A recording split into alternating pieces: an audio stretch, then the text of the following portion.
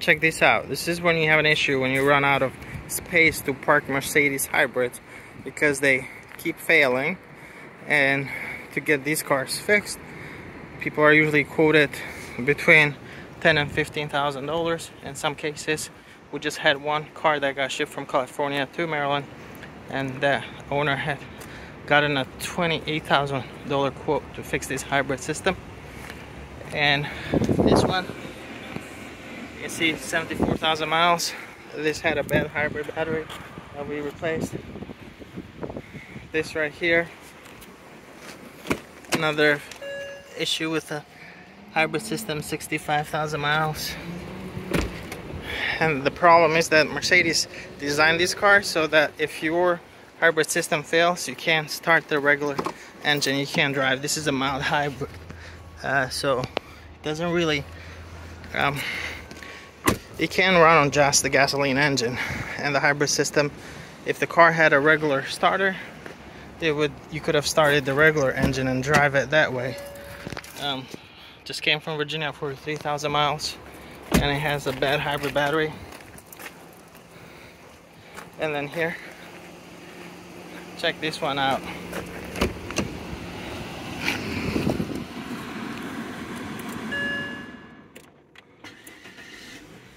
This one had a bad power electronic module,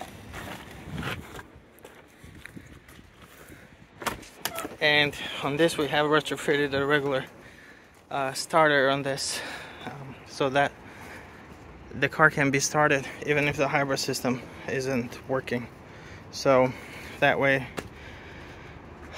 people don't have to worry about the hybrid not working and having to, pay a $10,000–$15,000 bill. Now on these ones, to fix them, you could replace just the failed hybrid component, like the power electronic module or the hybrid battery.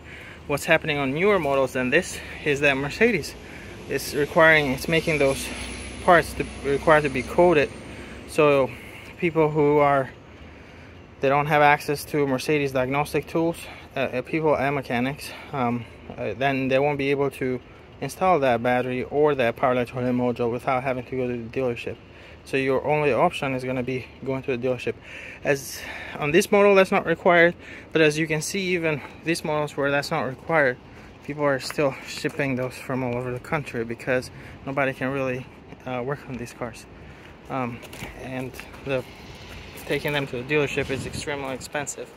So yeah, hybrid, imagine these cars are supposed to be so great for our environment, yet a lot of them end up in junkyards and being sold for parts with such low miles, because it's ridiculous to have these repaired at the dealerships.